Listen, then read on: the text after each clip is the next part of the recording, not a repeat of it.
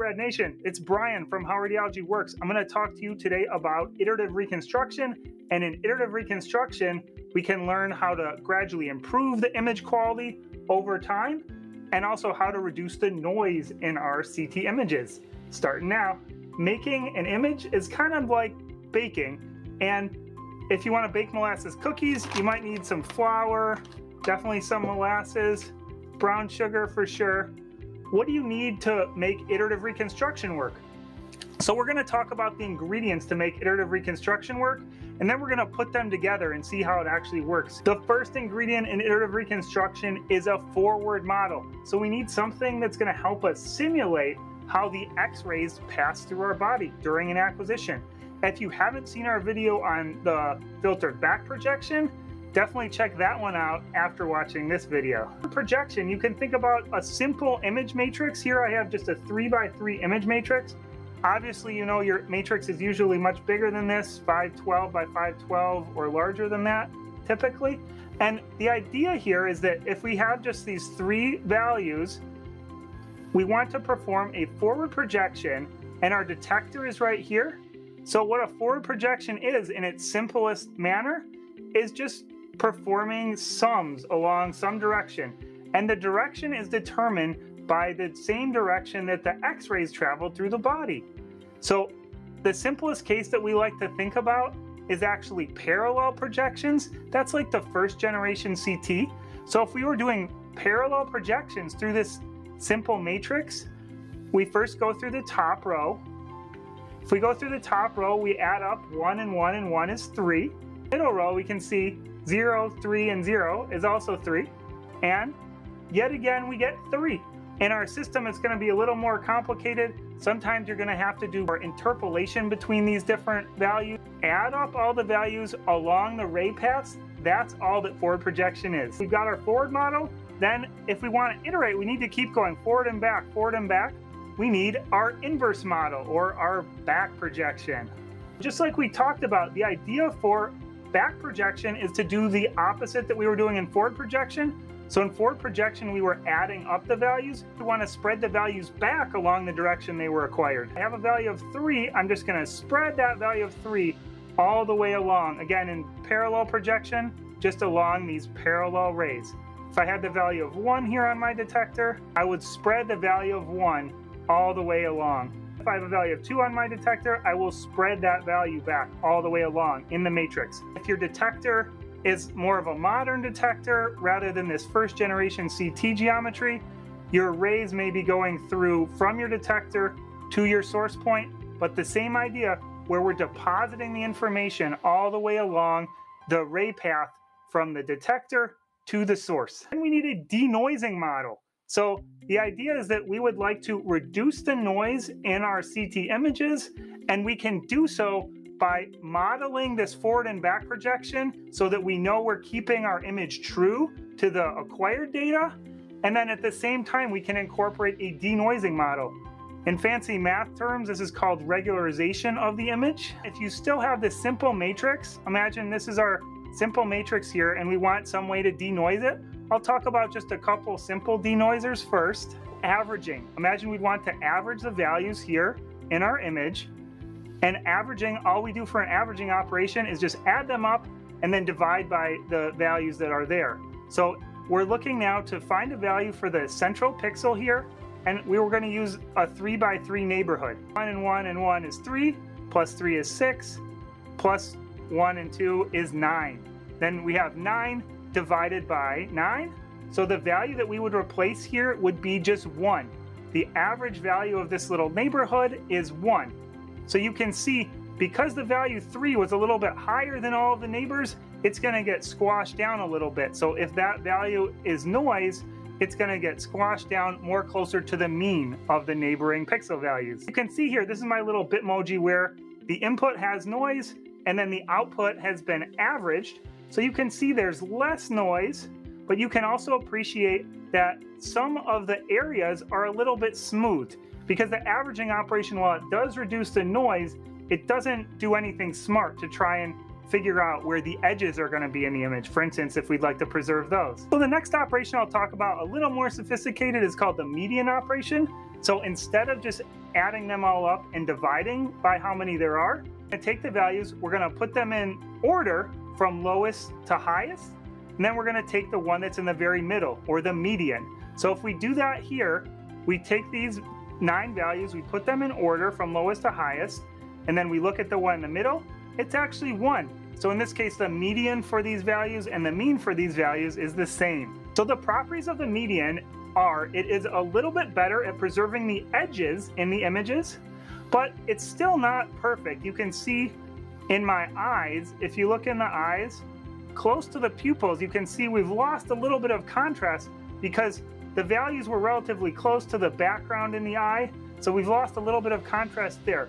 So while it's a step up from the mean operation, it's still not going to be the operation we're going to want to use within our iterative reconstruction. What we typically want to use in iterative reconstruction is actually an edge preserving, we call it a prior, or prior knowledge about the fact that if there's a bone in the image, we expect there to be a relatively constant value within the bone, and then relatively constant value within the soft tissue, and then we expect there to be some edges in the image. So you can see, if you think about your CT as having Hounsfield units, and if we plot those here, you could see when the values are relatively higher, they would be up here, and then the values are relatively lower, they would be down here. And then when there's an edge, there's going to be a significant drop off here from the higher to the lower value. We'd like to preserve that kind of a drop off. But if there's relatively local noise that's either lower or higher, we'd like to kind of squash that noise while preserving this edge. So a number of forms have been developed over the years to have this type of behavior where you have edge preserving behavior. You can use, when you're doing, instead of doing just a simple median operation or mean operation, you can look at the neighborhood and you can use values that take into account the difference between the pixel you're at and the neighboring values, or the Hounsfield units themselves. Additionally, there's been a number of kind of patch-based models where you look at different patches that are close by, and you can use that kind of information to denoise within the image. We're not going to go into full detail here about all those models, but the idea is that you have some edge-preserving denoising. This is one of the first ones that was presented in the literature and used on CT scanners in the work by Thibault et al. And the idea here is you have a standard kernel and you have a bone kernel, and you can see that there's less noise in the standard kernel, there is higher resolution in the bone kernel image, and in this MBIR image, short for model-based iterative reconstruction, in the MBIR image, you can see the wire in the center is of high resolution, so it looks more like the bone wire than the standard wire.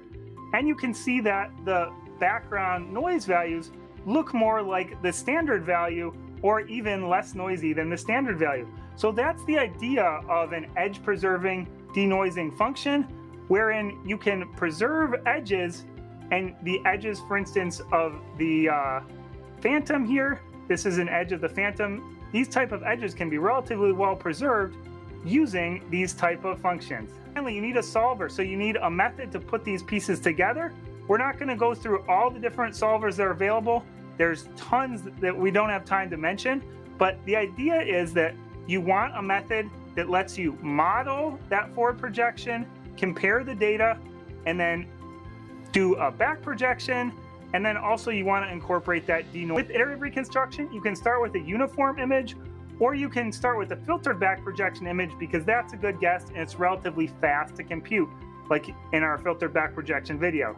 After you have your input image, you're going to take a forward projection through that, and you might do this for one view, you might do this for one ray, or you might do this for all the views. It depends on the different algorithm you choose, the order, and how many views you're going to do at one time. But the idea here is you're going to take a forward projection and you're going to get some data on your detector here. So the same geometry as your actual acquisition was taken, and you're going to compare that to your measured data. So again, in this comparison, you might be doing a division operation, or you might be doing a subtraction operation. It really depends upon the algorithm that you choose, But the idea is you want to compare and you'd like to get more and more similar to that measured data. That's your what we call data fidelity term. You don't want to have an image that's very far away from your measured data because you know that's not very true to the measurements. After you've done the comparison, we then have a projection, which is in the projection space, and we'd like to get that projection. It's either a subtraction or a division. We'd like to get that back into the image space, so we then do the back projection operation like we talked about. Again, we're following those rays from the detector back to the source. And at the same time that we did that back projection operation, we can talk about the denoising. So we take our volume here, we bring it down, this is just the same volume, and then we'd like to perform some denoising on it. Those edge preserving denoising operations. We have data which has less noise, and we also have the contribution from back projecting our comparison data. And those things are both in the image space now, and we'd like to weigh them and then do an update to our image. So this here depends upon, again, what kind of solver we chose and what's called the objective function, which determines how those two things are going to get weighed against one another. After those two things are weighed against one another and we've updated our image, then you can say, are we done yet? Is this image close enough to being good yet? So there's a number of ways we can do that. We can either count how many iterations we did and just stop after a fixed number of iterations, or we can compare to the last iteration and say, are we getting pretty close? Because if we're making big changes, we want to keep going. But if we're making only smaller changes now, let's stop. If we're not done, then the idea is we're going to keep iterating, and that's when we're going to be in our iterative loop. The answer is yes, this image is close enough, then we're done, and we're going to send that image so that the users can see it on the console. The idea and why it's called iterative reconstruction, so you can see the arrows going around, because you're going to be going around and around, going forward and backward between the image data and the projection data so that you can compare your image estimate to the measurements and keep on doing that such that we can make sure that our image is a good representation of the acquired data. To show you the same thing, we're going to do it a little quicker this time, but now we're going to look at just a 2D image. So this is my little Bitmoji. I started with a uniform image, I did one iteration, and then I got to this, just because the uniform image was a little dull to look at just being there. So the idea is, let's pretend this is our input image. So you can see, again, it's kind of blurry, but you can see somehow that there's a Bitmoji of Brian under there. I'm going to do a forward projection. So we take the rays, this is a fan beam, imagine we're in one plane, we take the rays, they're traveling along the fan from the X-ray source to the detector, and then we're going to get one measurement there. If we do that for multiple sources, we can fill up what we call our sinogram. This is our sinogram. So here you can see our sinogram for all the sources is filled up, and this is our forward projection of our image. So this is our current sinogram of our best guess at the image. We can compare that to the measured data. So this is the true data of the sinogram through my Bitmoji. We can do the comparison. After we do the comparison, again, depending on the type of algorithm, it's either going to be a difference or a ratio. You take that comparison data. Now we have the projection data. We want to get it back to the image data because we want to update our image. So we'll take this comparison and we'll do a back projection.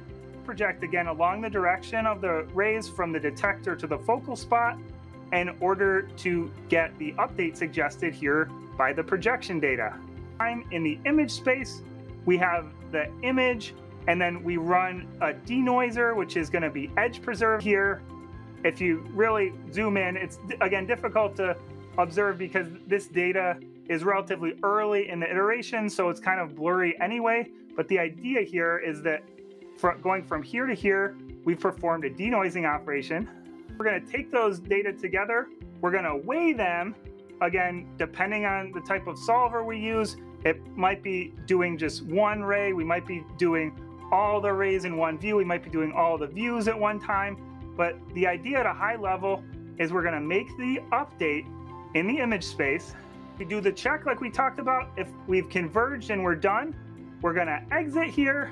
It's clear we haven't yet because this image doesn't look anywhere near my Bitmoji. But the idea is that if we haven't yet converged, we're going to iterate like the directions of those moving arrows show until we get to a relatively stable image. Then we're going to say we've converged and we're done. Here you can see the movie. Again, this is a maximum likelihood expectation maximization algorithm, but the idea is that you can see at the beginning you have relatively high error, and then as you go through, your image is getting closer and closer to the expectation. And in this case, the low frequencies get filled first, so the edges don't look very good right when you start. Different algorithms have different properties depending on how the update's happening. Some of them will update the higher frequencies earlier, and they will look better earlier. There's also additional tricks you can play, such as adding filtration to the projections, like within our filtered back projection. Different art that's involved within the iterative reconstruction tuning. You can see here, this is just the error. I've plotted the error as a function of iterations, again, just for this simple demonstration. So you can see this is after 2 iterations, after 8 iterations, 32 iterations, that the error is still reducing actually just a little bit over time, but it might be a good point at which we could break the algorithm and say, this is good enough. And you can see here that over time, we've improved a lot from the initial very blurry image all the way to the image after 128 iterations. Again, the look and feel will be different depending on the algorithm that you use, but they all will have the same characteristic of starting with relatively high error and then reducing the error over time as the number of iterations increases. Check out our video on filtered back projection if you haven't seen that one, because that's really the basis for understanding image reconstruction in CT.